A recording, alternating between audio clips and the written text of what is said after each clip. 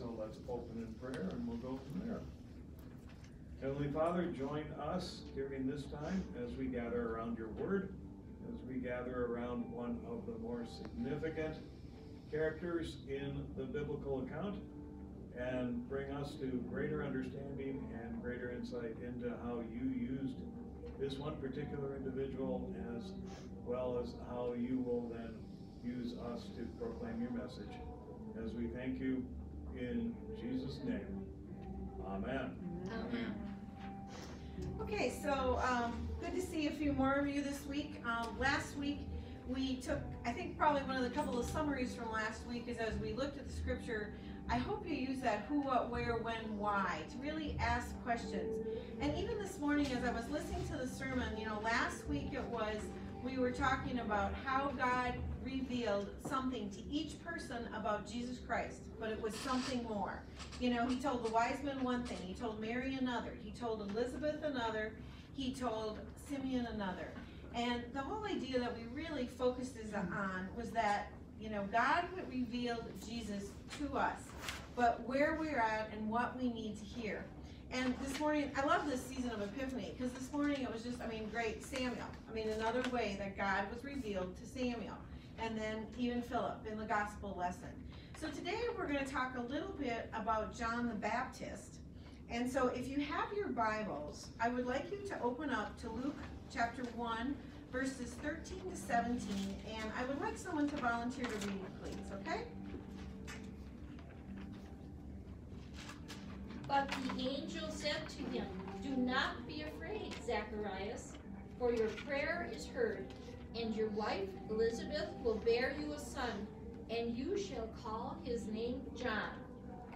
And you will have joy and gladness, and many will rejoice at his birth.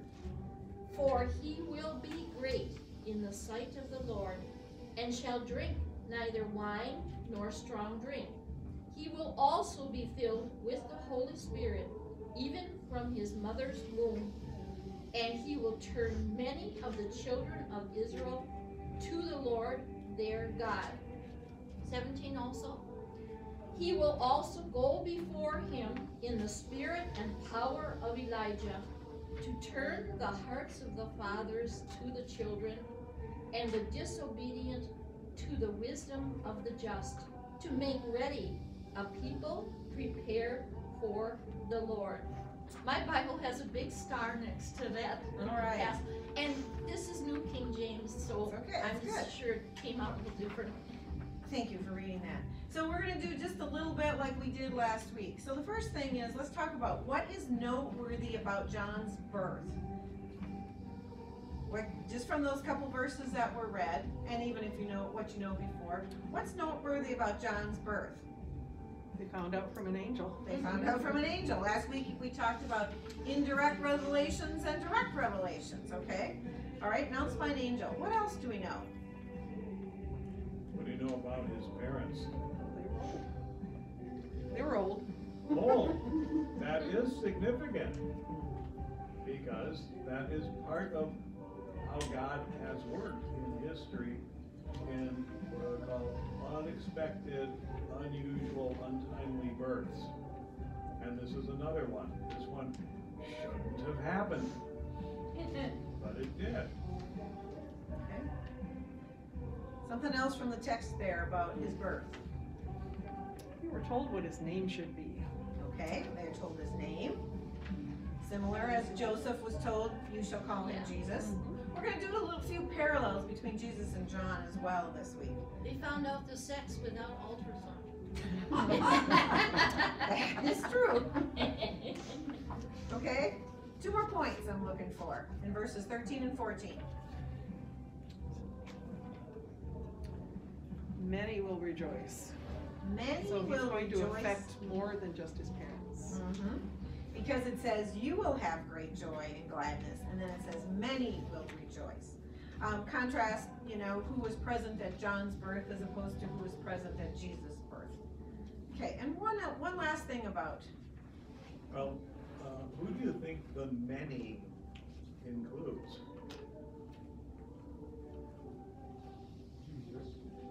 Jesus. Jesus. Barnabas rejoiced when he left in his mother's womb. No, I want many. Oh, That's one, that's a good start. And he's big. Jews and the Gentiles. Pretty much covers everybody, doesn't it? Well, how about the nation? In that once word got out about John's birth, I think this was a time in Israelite history after a long period of, and what we were reminded of it in the Samuel passage this morning, that the word of the Lord was rare in that day. This was also another period, the intertestamental period, after the exile, return from exile, that the word of the Lord was rare. And so when they hear of this miraculous birth, that caused many to perk up their ears and say, maybe now God is back at work again. And I think that's the significance to the news of John's birth. We're also told that when all the neighbors came together and rejoiced at his birth, and then when Zechariah's mouth was suddenly opened, and he did the Benedictus, the blessed be, that also great fear fell upon the land. And I think the last thing that I just wanted to highlight from verse 13 was, don't be afraid, Zechariah, for your prayer has been heard. So obviously this had been a prayer of his parents for probably many, many years. And I almost want to think is they probably had stopped praying it maybe 20, 30 years earlier, but now it is. It is a prayer. So yes, right. So let's move ahead and let's talk about the how. How is John described in these passages?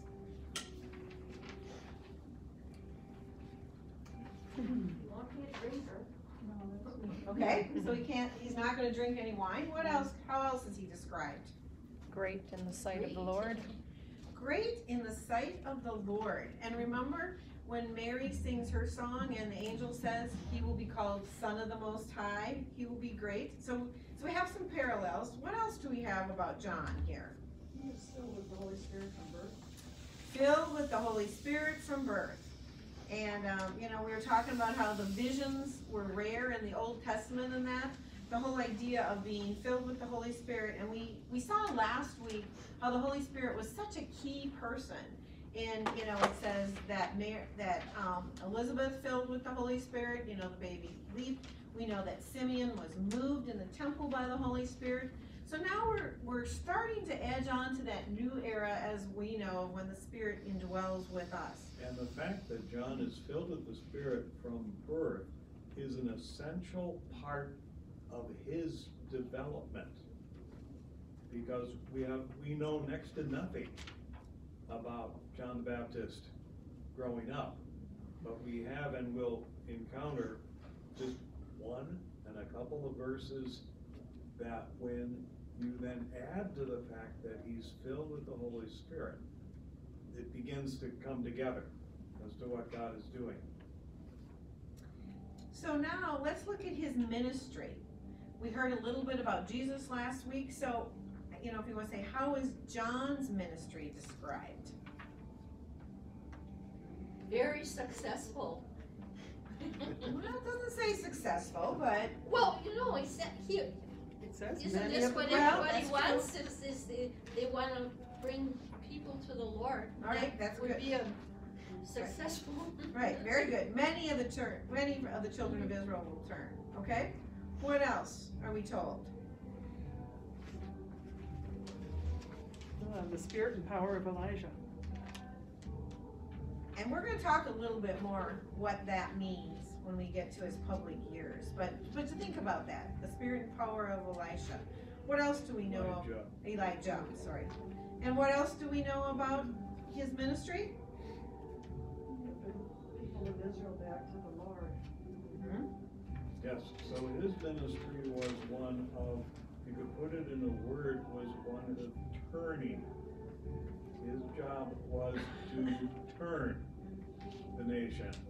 And so the nation must have needed turning. That's why John was sent. And notice it says, that phrase is almost like a multiple phrase. He will turn the hearts of the parents to the fathers to their children, the disobedient to the wisdom of the just. So there's a whole, as you think of in the liturgy, what word do we use for turn? As part of our liturgy. Repent. Right, repent. Repent. So, all right. So now we're gonna do three things this week. We've just focused on the birth of John. Then we're gonna talk about his public years, and then we're just gonna hit a little bit on his martyrdom. But there's a very short transition between John's birth and his public years. How much do we know about Jesus from his birth to his public ministry? Kind of one incident that really sticks out in our minds, and that's Jesus at the temple at age 12. Well, there's even less than that about John, and that's that Luke 1 verse 80 passage there that is printed on your sheet. That's the very last verse in Luke 1, but it says so much. It says, and the child grew and became strong in spirit, and he was in the wilderness until the day of his public appearance to Israel. Now take that fact that he's growing, but he's in the wilderness, he's by himself, but he's not. Because who is with John the Baptist during all those years? Spirit.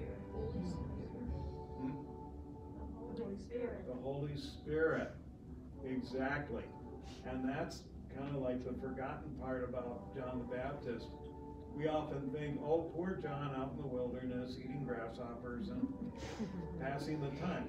No, he was not just passing the time.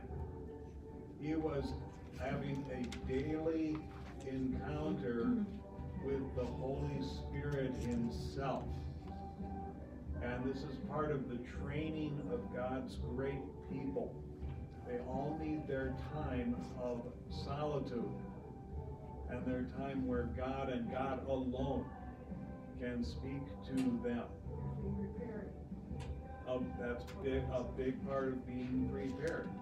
When God wants to prepare the biggest of the people that he has prepared, he sends them off on their own for a while. Apostle Paul has his unknown, after his conversion he disappears. Moses, very good, is needed this time to be with God, and now we find out that John the Baptist also was not just passing time in the desert. He was engaged with the Holy Spirit day after day after day. And think about it, what does it mean then if the Holy Spirit is having direct contact with you every single day? And what's the Holy Spirit, what we know about him, what is some of the things the Holy Spirit accomplishes and here accomplishes too? Isn't this the source of the scriptures? All scripture is inspired by God and breathed in by holy men of God spoke as they were moved by the Holy Spirit. And so John the Baptist had a direct pipeline to the same person who wrote the Bible. And so even though, in one sense, he maybe never went to school, but all of what God wanted him to know was infused into him in the years. And then you think, what an incredibly prepared man this was. Okay, so let's move into his public years, and let's take a look at how Mark introduces John the Baptist. And I'm still disappointed that we never finished Eric's class on Mark, but I have lots of notes from the. Still do that. Good, I hope so. Please. We have lots of notes from it. So I did print out verses. Oh, I didn't give to you. That's right. I have a cheater sheet here for me. if someone would read Mark chapter 1, verses 2 through 8, please.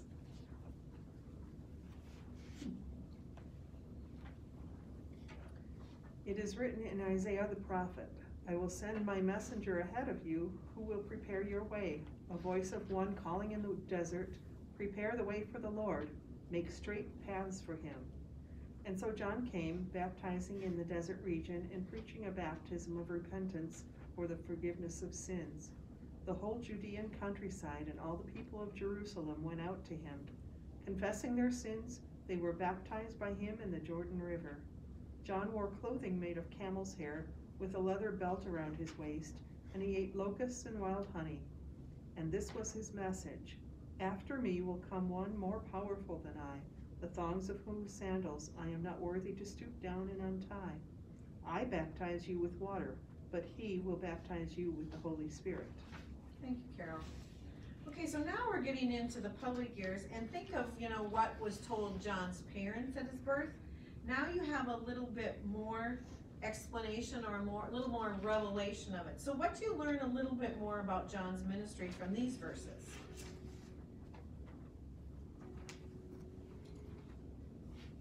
He's still out in the desert. Okay, all right. And because he's out in the desert, what's happening? People are coming to him. The people are coming to him. So he did have some degree of attractiveness to him. It was kind of a strange attractiveness,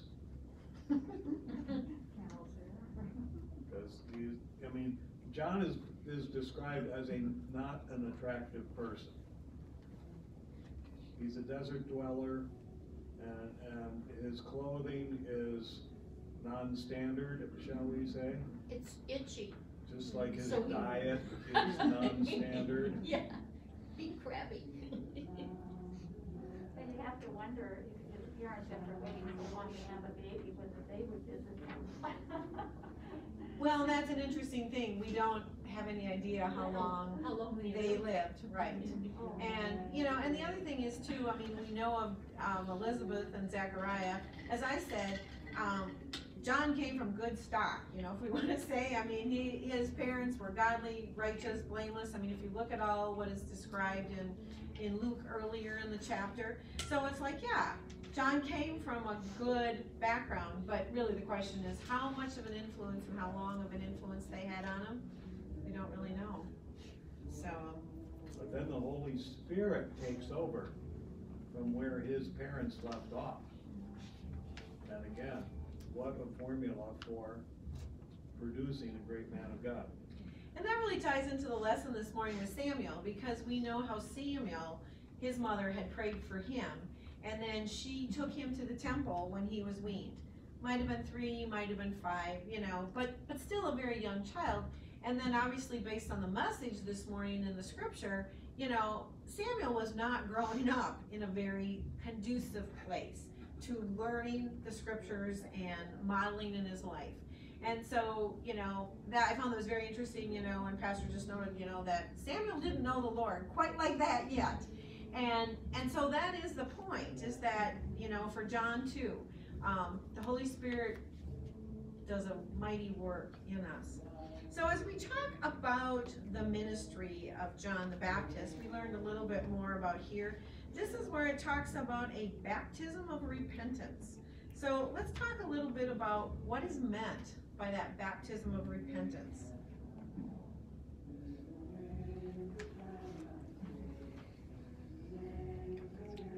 People came to confess their sins and ask forgiveness. And that's another thing about John's unattractiveness, is a lot of people that want to change their lives will go to something completely different than what they're used to. And if he was unattractive living in the desert and throwing us in the river, okay, it must be good. Well, if I go out there and tell you my sins and that, I can come back and nobody else will know about. Well, that too. And don't go talk to John, because he's going to not only tell you what you should be doing, but he knows what what you've been doing, thanks to the Holy Spirit in him. It's like, this is not a person you would run out to meet, but at the same time, people did.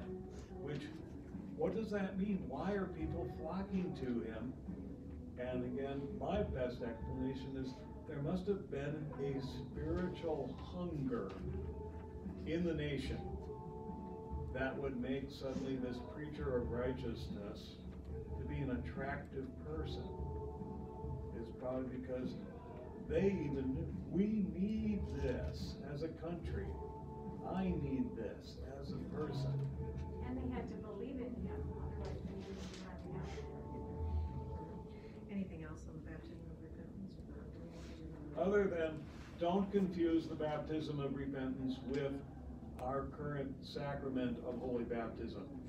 They are not the same. The only thing they have in common is the element. Baptism is simply a word that means apply water. And so when John was baptizing, he went to the place where there was water. Just as now when we have the sacrament of holy baptism, we use water. That's the only similarity. But this baptism of repentance was very much a public profession of your own need for repentance. And that was what it was supposed to accomplish.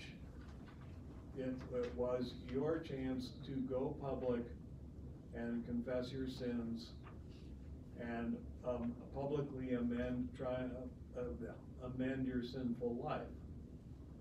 Now, did it have, where's the power in it? Other than you would hopefully get in contact with other people who've been through the same experience, who realize that they have a need for repentance and they need to amend their sinful lives. And then those people would, and John began to gather disciples of people who realized that I don't like how I'm living and I need to change. Therefore, let's gather in groups and let's do it together.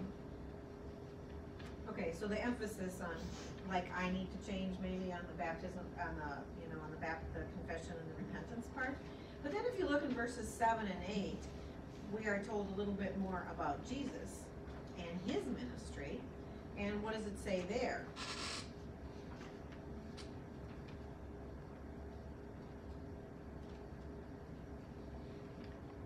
He's only the first wave. Somebody coming next who is even greater, and I'm not worthy. And it's interesting where it says, Jesus John says, I have baptized with water, but he will baptize with the Holy Spirit. And it's interesting, when we were doing a little study, there's a number of places where it talks about Jesus baptizing, and people were coming to him, and I don't often think of that. I mean, of people being baptized by Jesus. So when we talk about Jesus baptizing with the Holy Spirit, then that gets more into God acting on our behalf, and he does the action, and we're not trying to change and do it all on our own. So, in fact, when John first mentions that Jesus will baptize with the Holy Spirit, I'm guessing people had no idea what that meant, because the Holy Spirit was not well known. As pre-Pentecost, had not been poured out on everybody.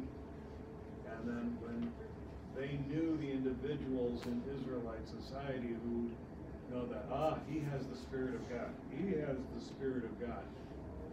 And then the whole idea that when Jesus comes, everybody's going to have the Spirit of God was just a very foreign concept in the time of John the Baptist.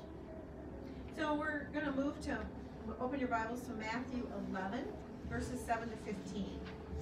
And so we've had John kind of introducing Jesus. Now we're going to have Jesus introducing John. And so there's a few new things in this verse, or in this passage here. So would someone be willing to read verses 7 through 15, please? And nice and loud since the music seems to be getting, his hearing aids don't quite block out all that back noise, so. Neither do yours.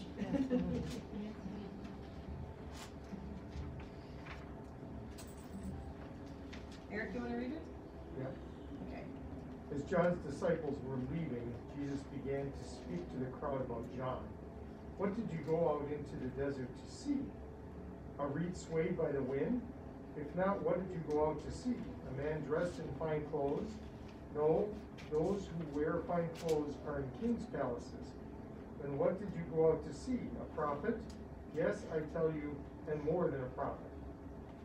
This is the one about whom it was written, I will send my messenger ahead of you, and you will prepare your way, and who will prepare your way before you.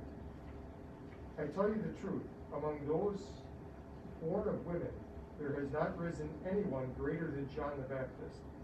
Yet he who is least in the kingdom of heaven is greater than he. From the days of John the Baptist until now, the kingdom of heaven has been forcefully advancing, and forceful men lay hold of it. For all the prophets and the law prophesied until John. And if you are willing to accept it, he is the Elijah who has come. He who has ears, let him hear. Thank you.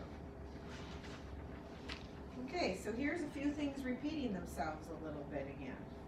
So we hear Jesus' words, and what Old Testament prophecy is he referring to?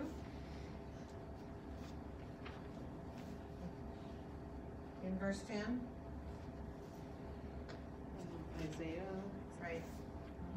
That was the same one, you know, the messenger in the wilderness go out.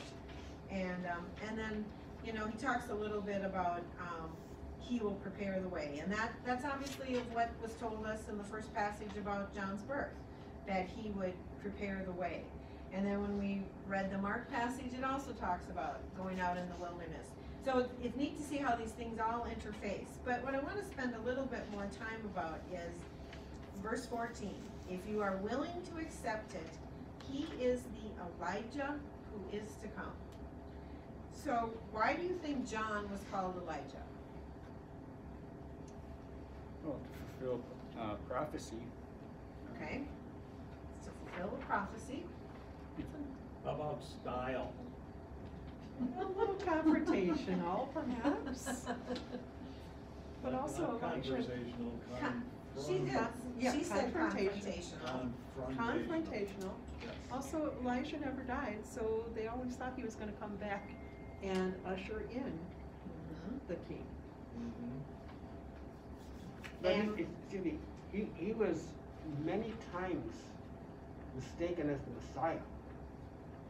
So when we talk about John's style and so forth, the thing that came through is the power of the gospel. Why in the world would people leave this very gorgeous, fancy temple where 3,000 could sit just on the porch, Solomon's porch?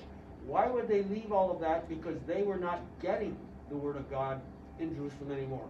And so that's why they would go out and sit in that 130-degree temperature and listen, because St. Paul says, I'm not ashamed of the gospel of Christ because it is the power, the dynamis, the dynamite of God, and that's what's exploding right here. And when Eric was reading too, that, I mean, we talked about this last night, but just the whole idea is that the kingdom of heaven has suffered violence. Your translation was a little different, Eric, but mine says the kingdom of heaven has suffered violence and the violent take it by force.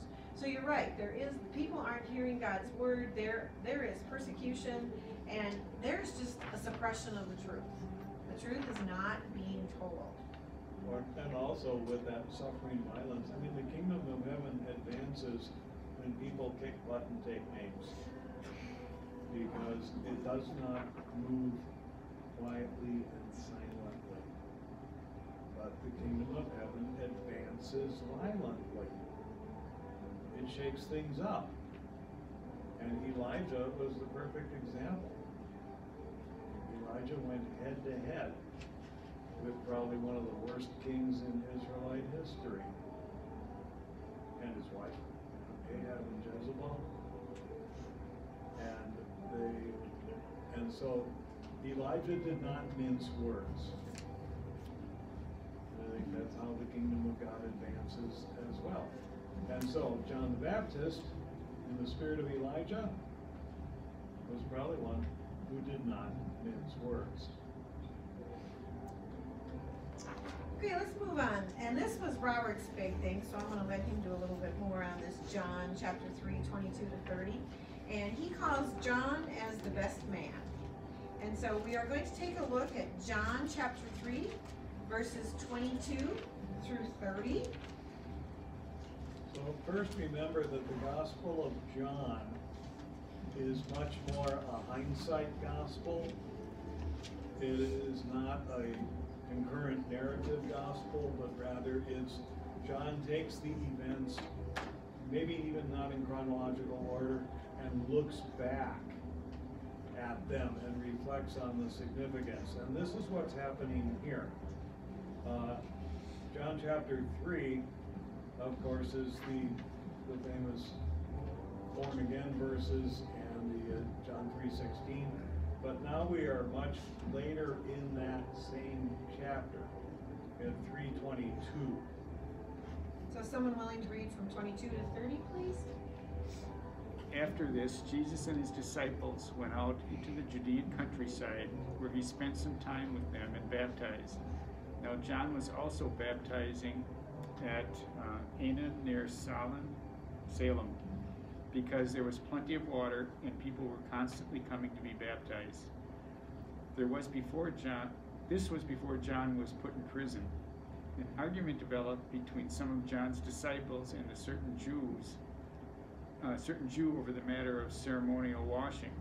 They came to John and said to him, "Rabbi, that man who was with you on the other side of the Jordan, the one you testified about, well, he is baptizing, and everyone is going to him." So there we have, the narrative says that Jesus was baptizing. It's like, we usually don't hear about that, but here's evidence that indeed it happened. And we have John baptizing and Jesus baptizing. And now the inevitable question happens, in one sense, whose side are you on? Or are we following different people or following the same person? And that's then what this narrative, what John then answers at 27. To this John replied, "A man can receive only what is given him from heaven. You yourselves can testify that I said, I am not the Christ, but I am sent ahead of him. The bride belongs to the bridegroom.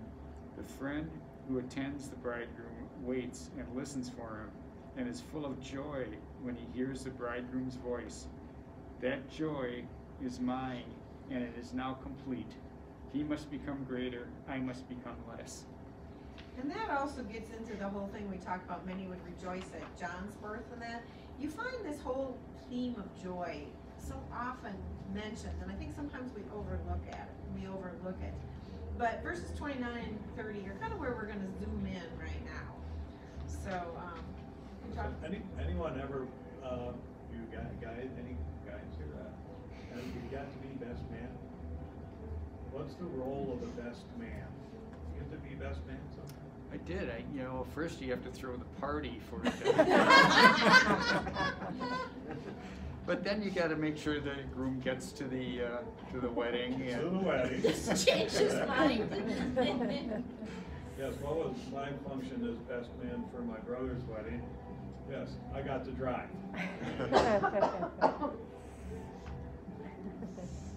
But the whole idea is that you are the number one personal attendant of the groom. And so your job is to meet the groom's every needs and talk up the groom. That's why even in today's weddings, what's the main function of the best man at the wedding and at the reception? Give the toast. Give the toast. Because the purpose of giving the toast is to talk up the groom. And so that then John sees himself in that role. He also, this is one of those passages where John sees his role coming to an end. Which I've found personally interesting. John comes out and says, well, my job's done. I've introduced the groom to everyone, and from now on, take it away, bridegroom. And that's exactly what happens. Even in spite of, John's untimely death, that was obviously not his intent. But his intent was, after introducing Jesus, now I decrease. Now I fade into the background. Which is kind of hard for a rather aggressive guy like John to even admit. Okay, so do you want to get into how does, what does it mean that Jesus is the bridegroom? Well, what does it mean that Jesus is the bridegroom? Well, first of all, John announces Jesus in bridegroom terms. And so, if you're going to have a bridegroom, what's the surrounding event? The wedding.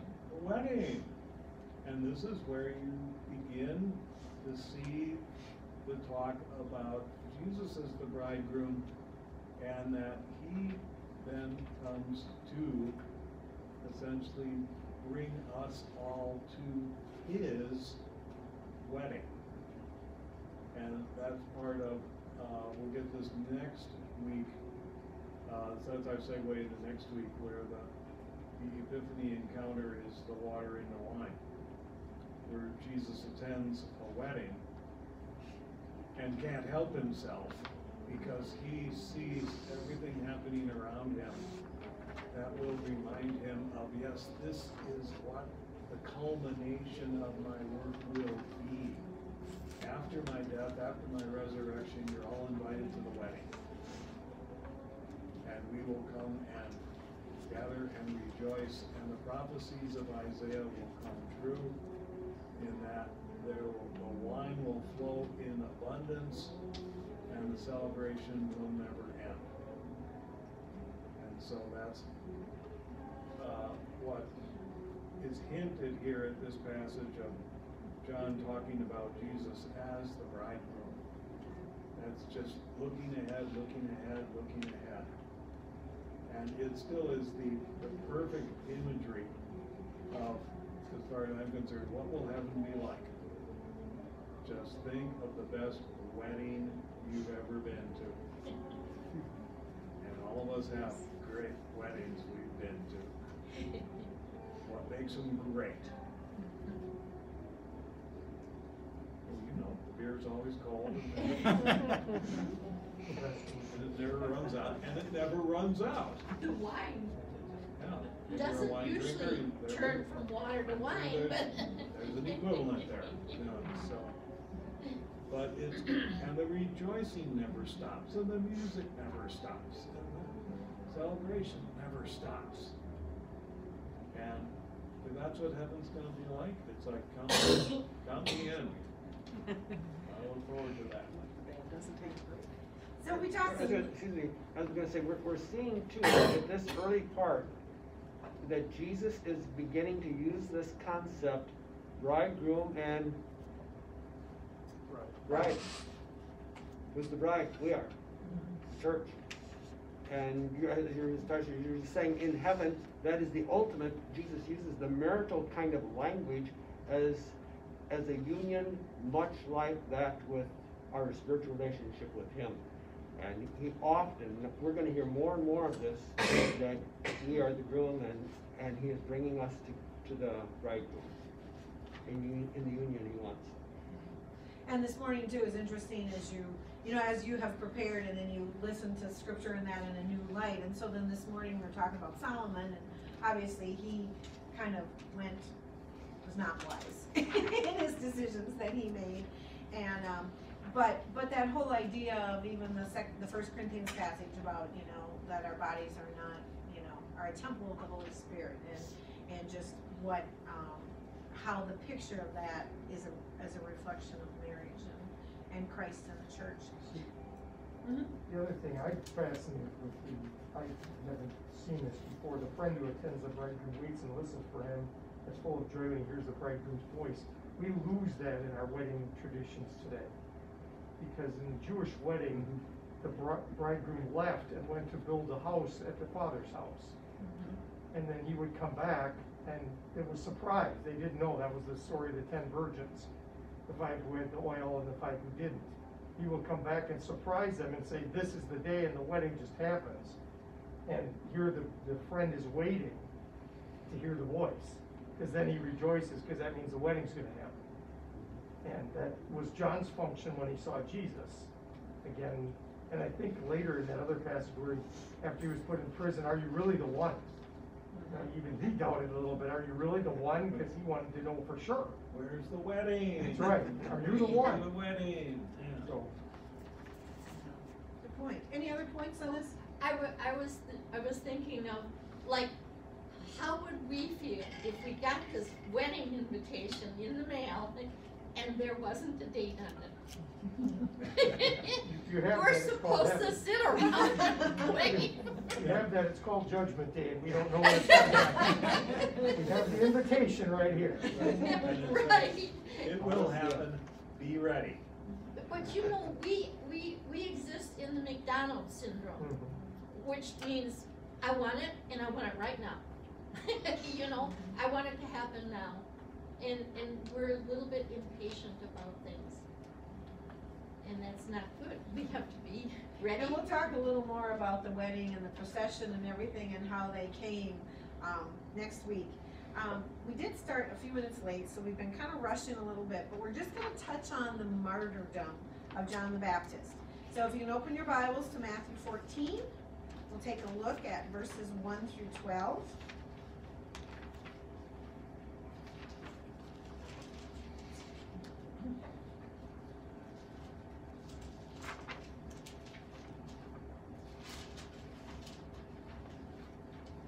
Susie, you want to read this one? At that time, Herod the Tetrarch heard the reports about Jesus, and he said to his attendants, "This is John the Baptist. He has risen from the dead. That is why miraculous powers are at work in him." Now Herod had arrested John and bound him and put him in prison because of Herodias, his brother Philip's wife. For John had been saying to him, "It is not lawful for you to have her." Herod wanted to kill John, but he was afraid of the people because they considered John a prophet. On Herod's birthday, the daughter of Herodias, danced for the guests and pleased Herod so much that he promised with an oath to give her whatever she asked. Prompted by her mother, she said, "Give me here on a platter the head of John the Baptist." The king was distressed, but because of his oaths and his dinner guests, he ordered that her request be granted and had John beheaded in the prison. His head was brought in on a platter and given to the girl, who carried it to her mother.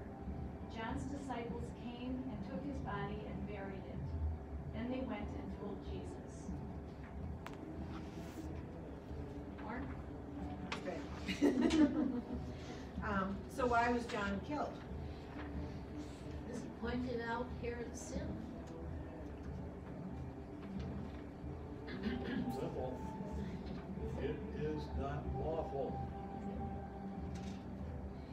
And that gets back to when we were talking about John had a confrontational ministry.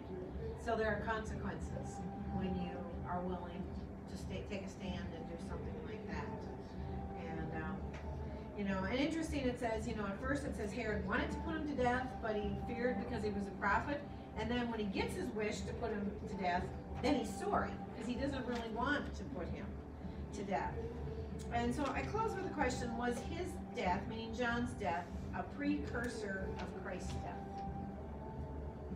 And was this really part of his mission from the beginning? Of course it was, because that was God's plan. That's why they had a baby in the first place. That's right. Well, didn't they also need people that were still attracted and wanted to follow John. That needed to end. Good point. And so by Herod killing him off, his disciples buried him, John's disciples buried John, and then went to Jesus and told him. Yeah. So in that sense, John's death was necessary Yeah. to prevent splitting the flock, as it were. And there was some of that earlier where they said, well, I'm John's disciple, you know, and you know, somebody says, so it's. Does it have to be put on a platter? That was the request, I guess. Well, that was quite public. It was done. So, all right, do you want to close this in prayer? Okay. Thank you for a very enjoyable discussion together, and let us pray. We do thank you, Lord God, and thank the Holy Spirit for working through your word and in the hearts of your people to open our hearts and minds to the essential ministry of this martyr who gave his life in the proclamation of the message of the Christ. May it embolden us to also speak boldly and to take risks on behalf of standing up for the faith, and enable us and give us the power, the grace, and the opportunity to do it as we pray in Jesus' name. Amen. And next week there won't be communion again, so we didn't do our little icebreaker in that this morning because we started a little bit later. But so realize that you'll get done earlier and we can start by 9:15. And yes, I did do the answer sheet, although I want to clarify that this is not necessarily the answer sheet, it's just what we put together. So here's the answers if you wanna, our thoughts that we put on. And my apologies for not being able to get these on the website.